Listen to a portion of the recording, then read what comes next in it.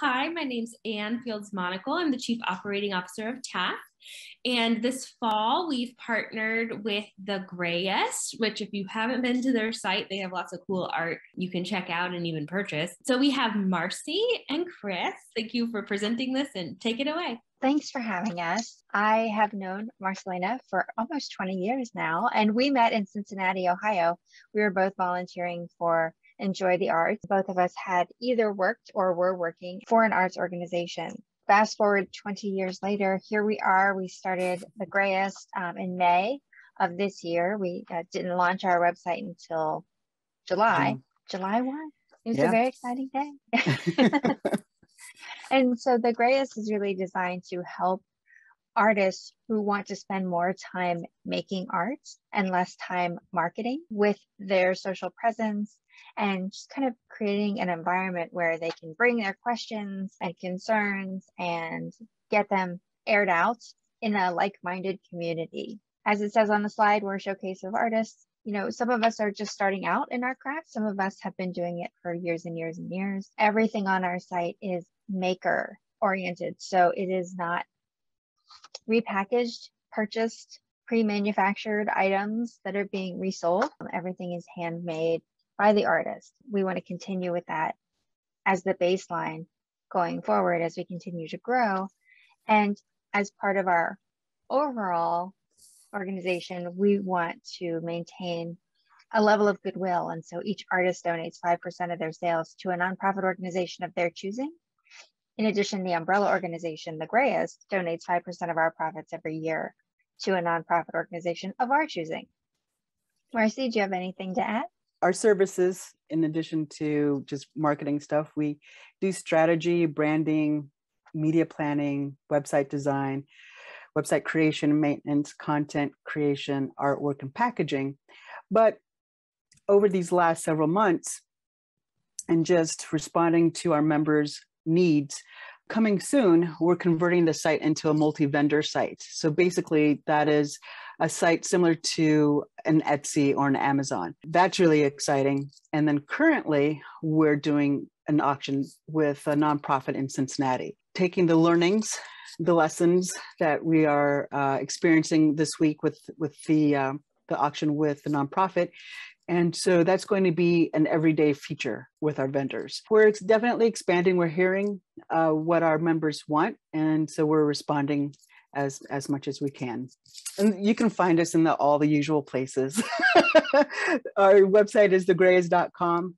And we're on Instagram, Facebook, LinkedIn, Twitter, YouTube, TikTok. We haven't utilized all of them yet, since it's just the two of us. We're slowly rolling out into the various social media outlets, but we can be found. We've staked our claim into the social media space. We're most active on Instagram and Facebook right now. And so when we were putting this presentation together, we decided to go to the very beginning and assume that our audience didn't know anything about what branding is or how to even work with a designer or an agency, so we decided to go to square one. So the topics that we're going to cover today: what is branding, a brief history of branding, why do we need it? We'll talk about how to work with a designer and agency. What happens behind the scenes? What are they doing after we have that initial meeting with them? Then we'll conclude with customer journey. We'll just wrap it up. Any questions you may have, we would love to hear them, and we'll try and answer them as best as we can. Just to give you a little bit more on my background, I've been in advertising for 20 years. I do come from a very corporate advertising background. We'll talk a little bit about branding. In 1879, Procter & Gamble trademarked Ivory for their soap brand. And why did they do that? It's because other people were trying to sell soap in markets that they wanted to go into, and they knew they had a quality product. They felt their point of differentiation was that they had very pure ingredients. Ivory soap floats. I don't know if you guys are old enough to remember those, the old commercials, but that is their point of differentiation. Ivory, when they trademarked, can we go back? Ivory, when they trademarked, it was important to them as they were starting to ship their stuff to other markets down the river, maybe people who hadn't heard of them, that they were getting the real deal, that they could get repeat customers based on this logo that they're putting forward. When you're creating a brand, you want to think about how your customers are distinguishing your product and service from other people in the same category or other brands in the same category. And if you can't identify why your brand is different or why your product or service is different, then I can guarantee you your customers will not be able to tell you that either. So you need to know your point of differentiation. You might have more than one, but find the key one, the one that really sets you apart. That's the one you want to focus on. And you need that really to stand out. You need it to be able to charge what you want to charge, right? If your product is the same as everybody else's product, then it's just a price game. But if your product has a point of differentiation that is important to people, they would be willing to pay a little bit more for it. We were talking earlier about plumbing issues, Marcy and I, and are you going to hire a plumber based on price? Or are you going to hire a plumber based on the quality of their work? Or, you know, what is their point of differentiation? Are they really good at sewers? Are they really good at installing brand new plumbing? Are they really good at rehabbing plumbing that's over 100 years old? You're going to pick the plumber that's going to do the job that you need done. It's not going to be a price war. You also want to engage new customers. If you can tell them why your product is different, they'll be more willing to invest in you initially. And then of course, repeat business. So if they can easily identify your product, you know, pick it off the shelf versus another product, they have to go hunting for you. They're not going to make the effort. People are largely convenience oriented. So if they can easily identify you, great. If they can't, they're probably not going to look for you. How do you get branding? Branding sounds awesome. I want that. How do I get it? First, look at other offerings in the category that you're in. And when you're identifying what makes your product and service unique, how are they identifying what makes their product and service unique?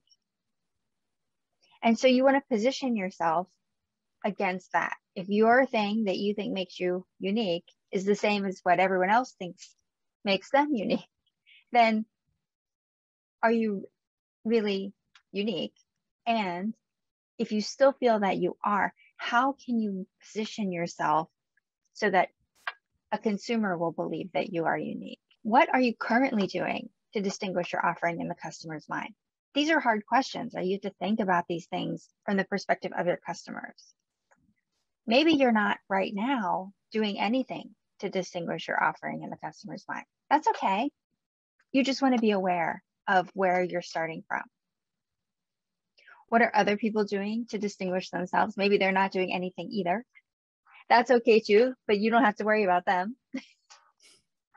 And then how much are you willing to put behind building your brand? And this is a big question, because if you don't have the time or the energy to put behind building your brand, it's good for you to set your expectations around that. You might have other things going on in your life, right? Everyone has other things going on in their life. But when you're starting out to build a business, you have to ask yourself, what are you willing to put into it for the expected return? So we're going to keep asking you that through the series. What are your expectations? What are you willing to put behind it? What do you think success will look like in the short term and in the long term? My name's Marcy Robledo. Like Chris, I've been in marketing for 20 years. However, I've been on the inside of an organization. Primarily, I've been within the marketing and sales divisions of nonprofits, arts nonprofits. But I've also been in manufacturing, skincare, higher ed, and most recently, professional training. And so together, she and I make a great team because we've been on the opposite ends of the marketing spectrum. So basically, I would reach out to agencies to work on projects. So we have the perspective of both ends of a particular project. What happens when you work with an agency or designer? There is magic to what they do. But before they do that, they're going to sit down with you and talk. They're going to sit down with you and they're going to ask you a bunch of questions. They're going to ask open-ended questions such as, what do you do? What is your style? What are your inspirations? Who are your audience? What are your goals for growth, short and long term?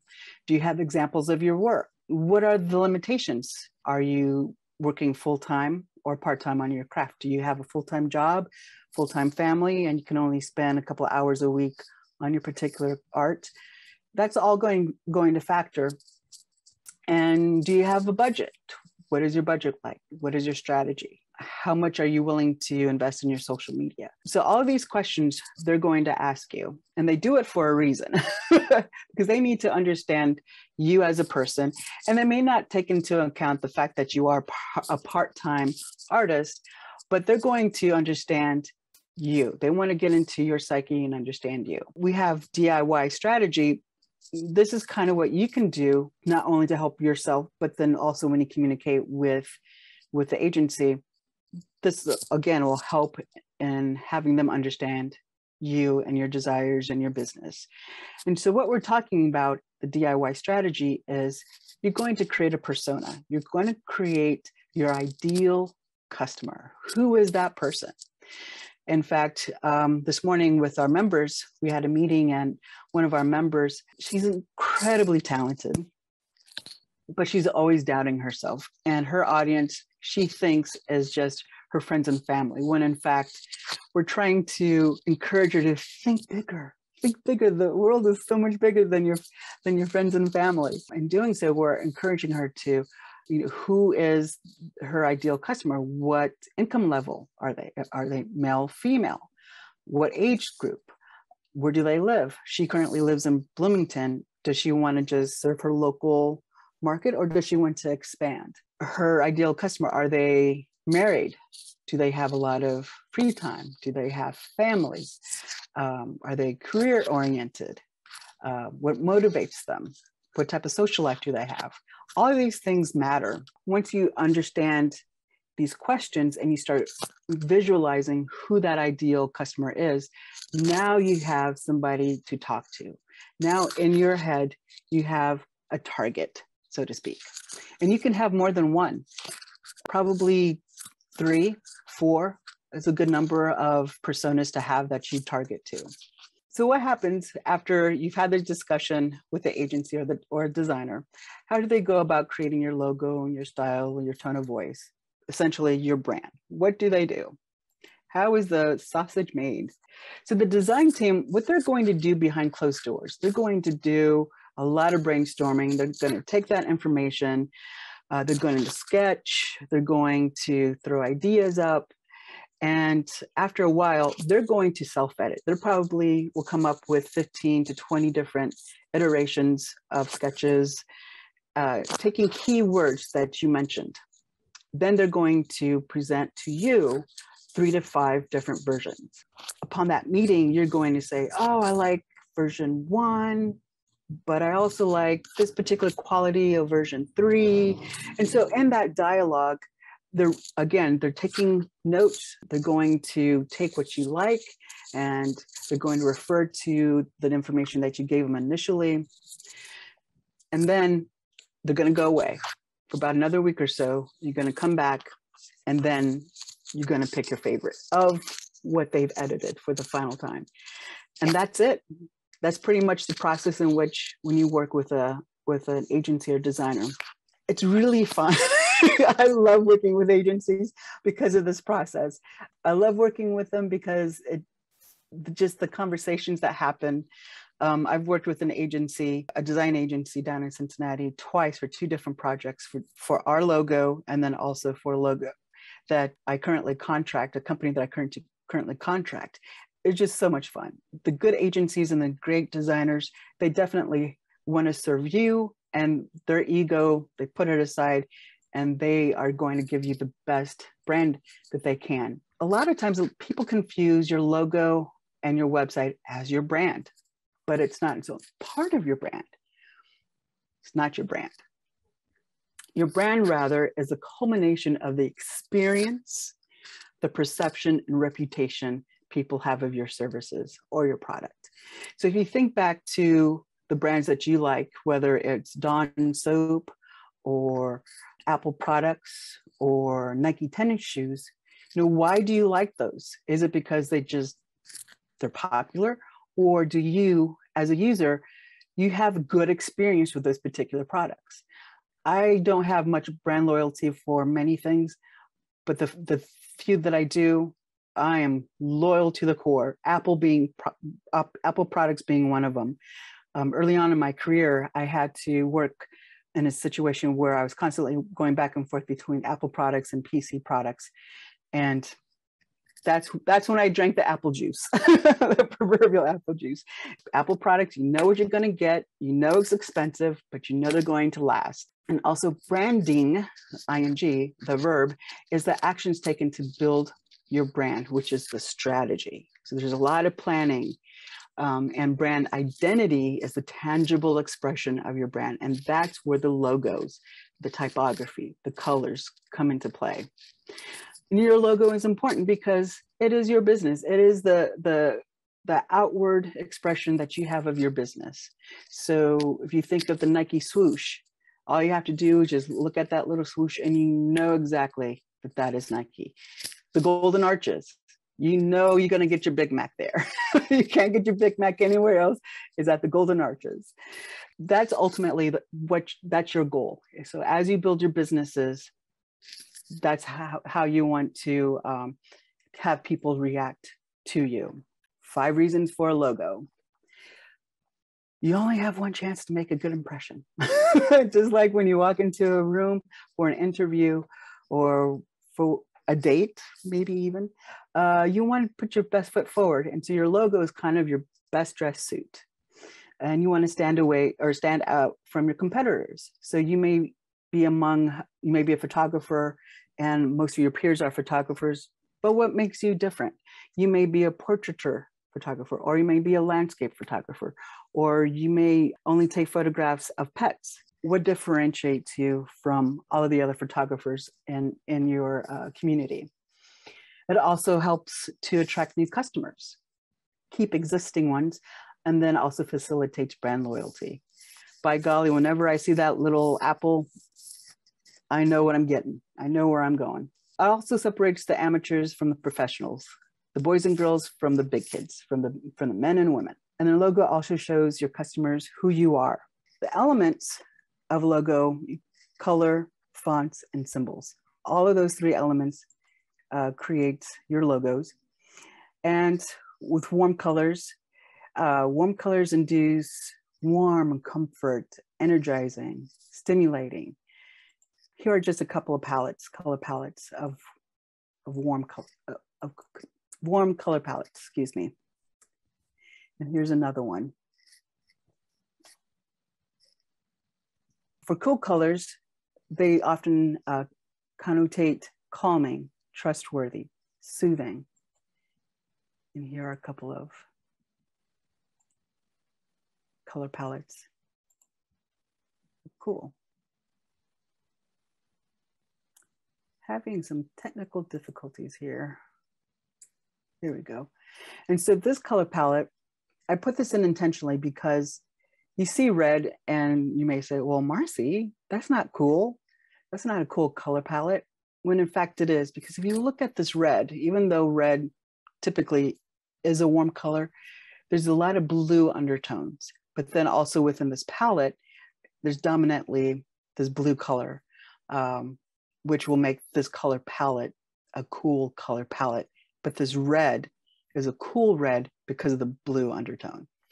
So that's just a little thing to keep in mind. If you want to use a particular color, you can use that color.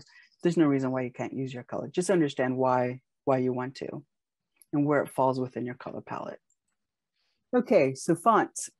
Again, it's another element for your logo. Fonts come in 4 different flavors. We have serifs, sans serifs, decorative, and handwritten. And so the serifs are the type that has the little feet, and it's an older type. And on paper, the little feet will help guide your eye onto the next word. But it really doesn't work that well on the screen, on web. So sans serifs are definitely a dominant style or font type that we see today because of the web. and because we are constantly looking things on our little mobile phones. Decorative is an example of decorative. We're just going to skip the hand. We all know what script looks like. These logos, these are basically symbols, which we know, again, we're talking about the golden arches. We recognize the golden arches. We recognize the little Best Buy ticket. Your designer, they're going to create a symbol that will be recognizable to your brand. And I would add to this that each one of these logos, when you see it, you know what the company is, and you maybe even have a feeling associated with it, good or bad. And that feeling might change over time, good or bad. McDonald's has probably gone through an evolution over its lifetime because that's what longstanding brands do. Longstanding brands are like people. When you have a feeling about a certain brand or company, it's really because they have promised something, right? Ultimately, that is what a brand is. It's a promise. They're saying, I will always have a fizzy, dark colored beverage, sweet beverage for you, Coca-Cola. And they've never broken that promise. They have always delivered consistently. And so that's what you want. What is your brand promise? And can you deliver it consistently? And when you do, how will people feel about you?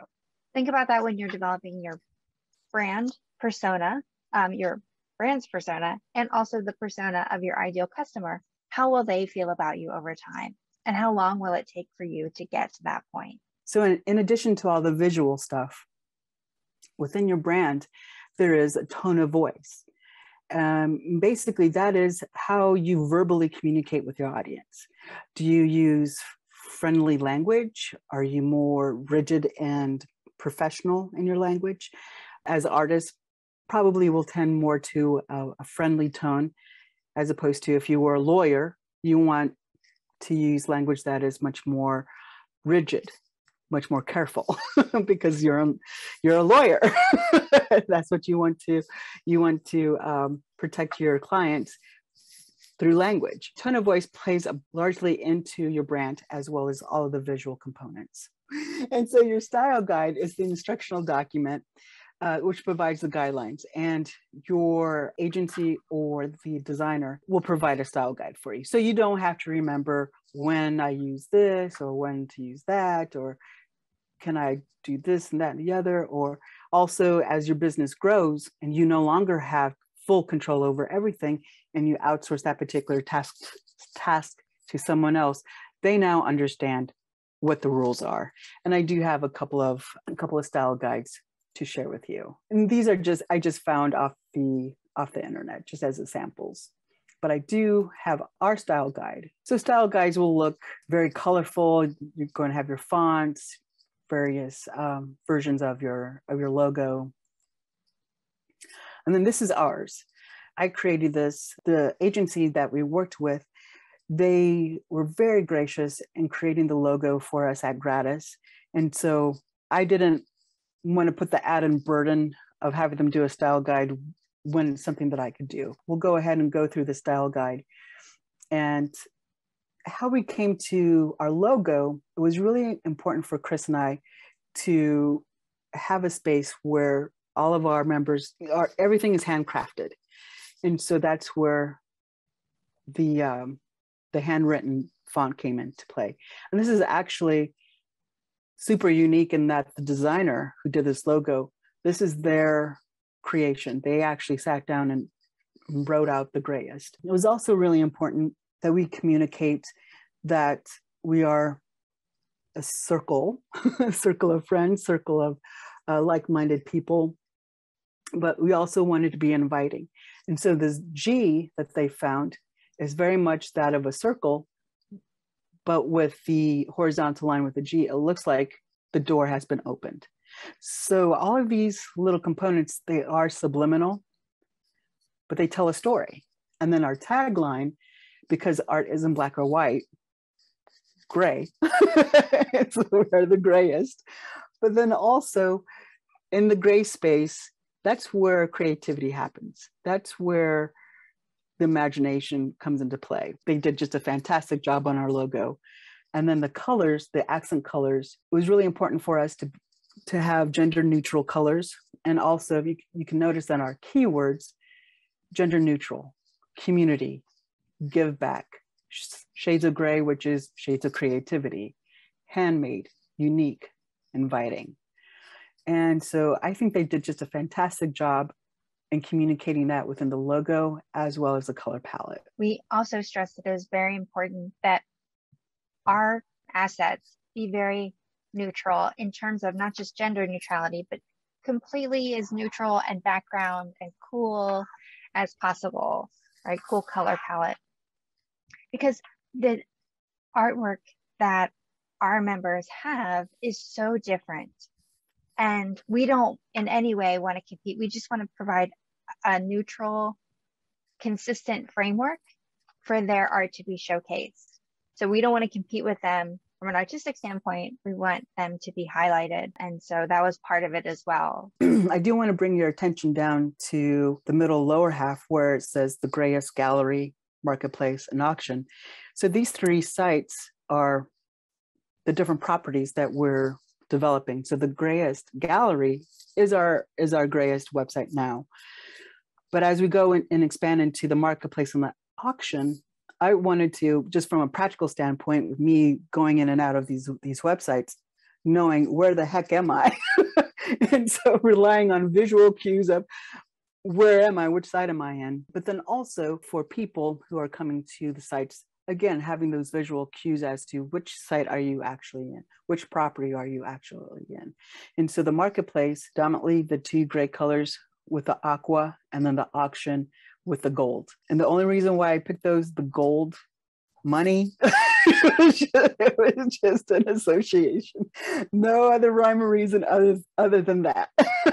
And so folks, there's no real hard science. There's just a lot of art and creativity and how you establish your brand.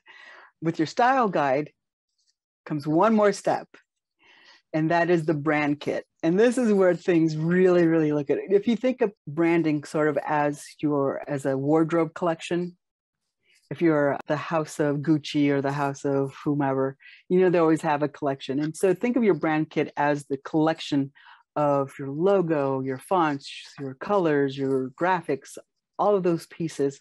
They come together to create your stationery. All of your collateral, everything from your invoice to what you see on your websites, on your social media, it's tying all of that together. And I could look at this stuff all day. And I can't wait until I sit and actually create our brand kit. This is where it really gets fun. And this is where you really show off all of the hard work that you have done with your agency or designer, answering out all those open-ended questions, going back and forth and figuring out what your logo is going to look like. This is where it just really comes to life and pops for you. And this is just a brand kit for web design. So you can see the social media icons. And actually, this reads to me almost like a blogger, a mom blogger. And so after we had the brand kit, now we have the customer journey. This goes back to the persona that you created before. So you need your persona before you can look at your customer journey. But your customer journey is just a fancy way of projecting out how your persona, target customer, is going to behave and where you can intersect with them throughout their daily lives.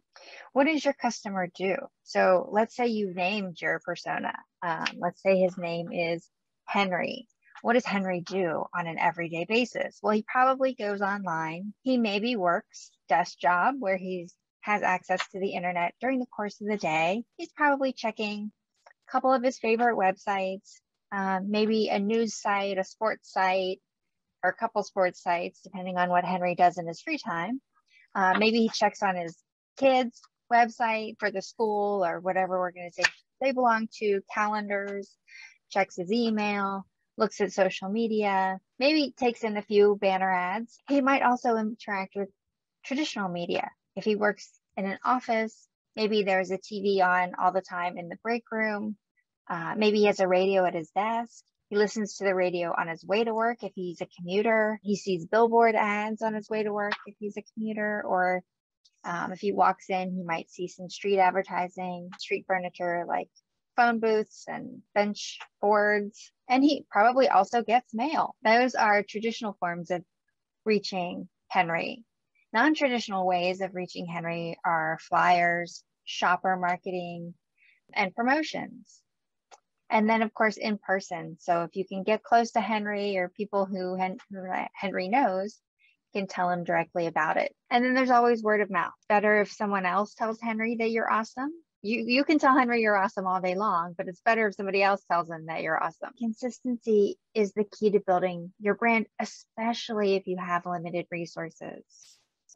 I don't know if you remember, but Geico Insurance had several different ad campaigns running at the same time. They had the Geico Gecko, and they also had the Geico Caveman.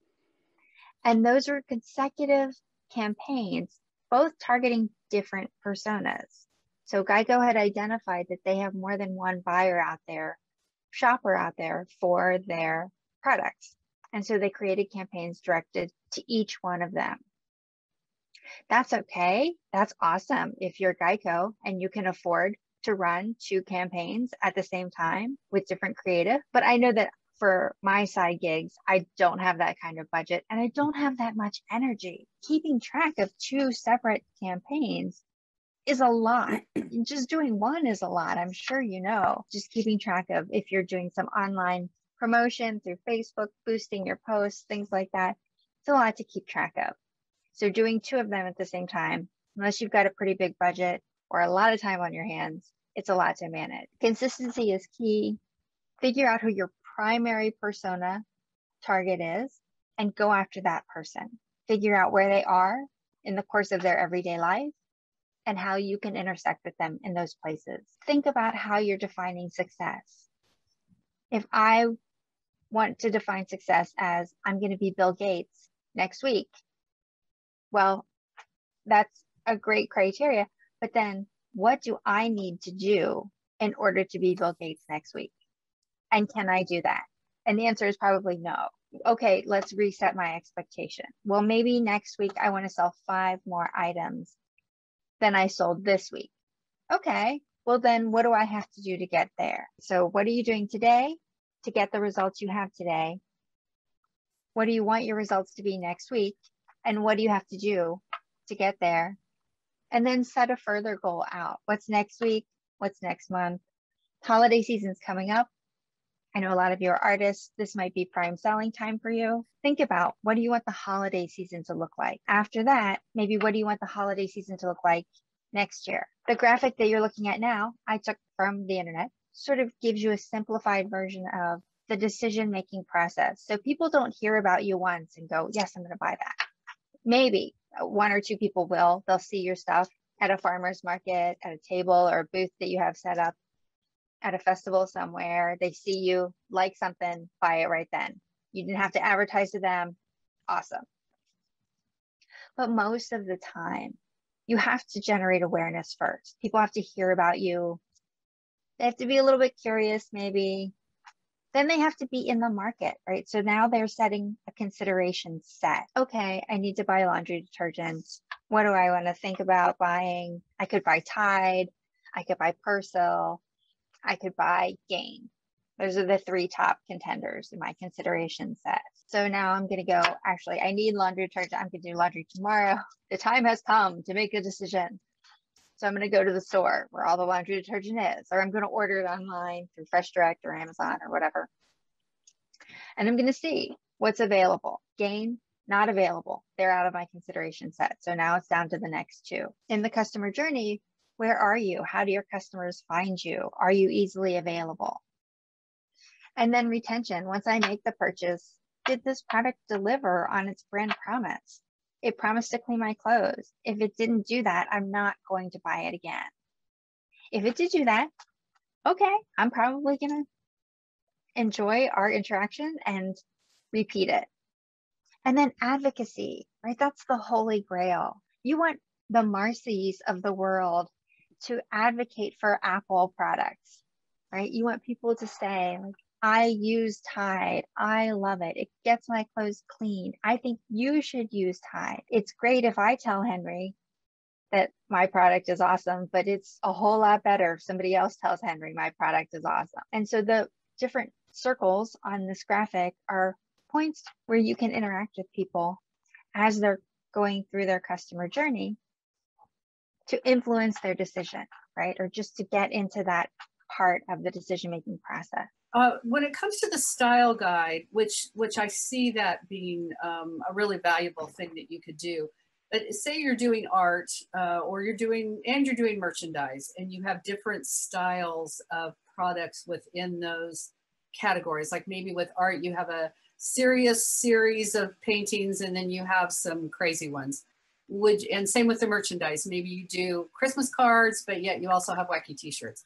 Do you differentiate within those larger areas, like within your gallery or within your marketplace? Do you then choose colors and fonts for those different categories too? So that's kind of more along the lines of a brand kit.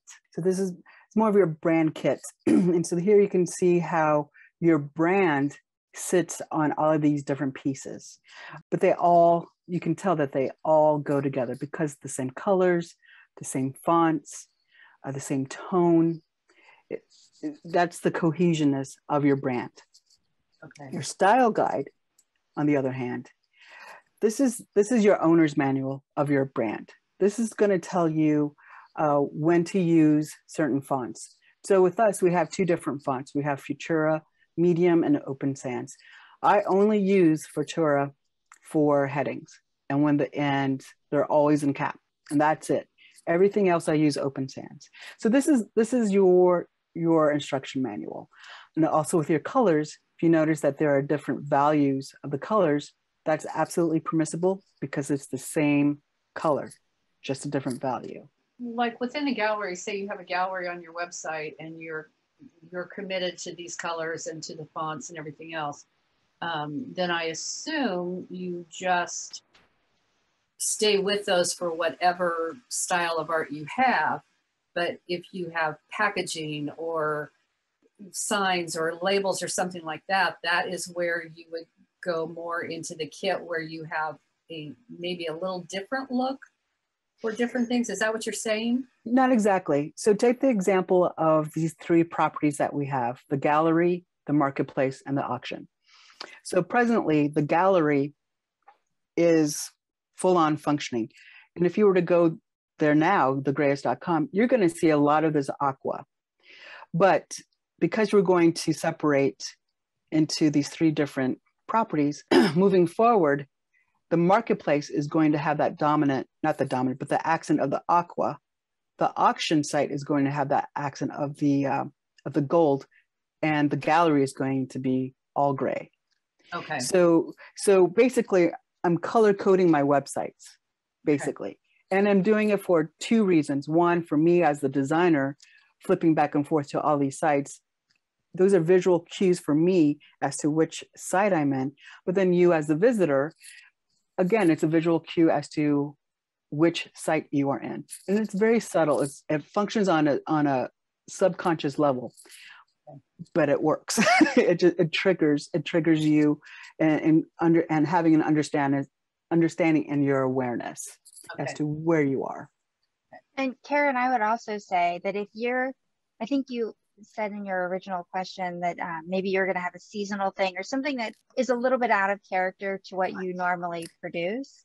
Yes. It depends on how consistent you're going to be with that sort of novelty thing. If it's going to be every season, you're going to come up with something that's out of character for your core brand. Right. Then maybe if you're going to be that consistent, you create a side brand. We have the grayest, but also I'm a yoga instructor, and also I make my own jewelry line. Those things are very separate. I have them under 3 different logos. I have them under 3 different, I actually have different social personalities, online social personalities for each one. But it's because I know that they're so different from each other, and the consistency is going to be there. I'm going to maintain them long term. So if it's something you're going to do for a season and pop out again and not really do it, then I wouldn't create another sort of line for that. Right. But if you are going to keep it as something consistent, then maybe explore the opportunity to make it its own thing. Okay, I see that. Yeah. All right, great. Marcy, we had a question from Duran. Sure. Working with an agency will be more expensive than working with an individual designer. Because of the agency, they have overhead, they have a team, whereas a solo designer is going to be less expensive. Ballpark, my point of reference is that of Cincinnati. I just moved up to Wolcott from Cincinnati a year ago. So my point of reference is going to be higher. So I probably a starting point, if you're going to work with an agency, is around $4,000 or $5,000. With an individual graphic designer, probably closer to $2,000, $2,500 for a graphic designer. That's not to say, however, that you may be able to do some bartering if you have an individual graphic designer, that a friend that you can call upon. How we were able to get our logo at Gratis is that the owner, he and I do business consulting for him. And so we were able to, I just asked him and he said, yeah, I'll go ahead and do it, just because we had that relationship. And he also knew that I had the skills to finish out the style guide and so on and so forth. So his team was going to be used minimally. And so Marcy? Oh, sorry. I was just going to say, TAF, we've been looking at upgrading our website as well as, looking at our logo. And so we did recently search for either an agency or a person to work with. And I would say, we saw the low end was about 1,000 for like an individual who wanted to take on the project. But we, saw as high as 5,000, if it was a really big group. So I'm sure you can find someone to do it for less. Like for instance, I've designed logos, for like $500, but I'm not, an expert by any means. So you can make it work. And trades, like Marcy was saying, are a great way to go. Marcy says that we got our logo gratis, but I don't consider it gratis because Marcy invests a lot of time and energy with that organization. And it's just a different way of paying. The other thing I would say is, let's go back to our example of the plumber. You get what you pay for in all things. And so if you are looking for a very professional package of like a brand kit, right, you're going to go to someone who has the expertise to put that together for you. You are going to pay more for that. I would put it into a consideration set of, what do I want in return? Set your budget based on what your income level is expected to be, right? If I think, okay, next year I'm going to quit my job and I'm going to do my art, and that is going to sustain me as my full-time income, does that change how much I'm willing to put into my branding? Or if this is a part-time gig for me now, it's going to be a part-time gig for me next year and into the next 5 years. Okay, now what am I willing to put in? And make it a percentage of what you expect your income to be. And the other thing I would say is, if you're joining us for the rest of the series or even for the next one, and you want to come back with things like that we've challenged you with, questions that we've asked. What are your expectations? How are you defining success? What's your brand persona?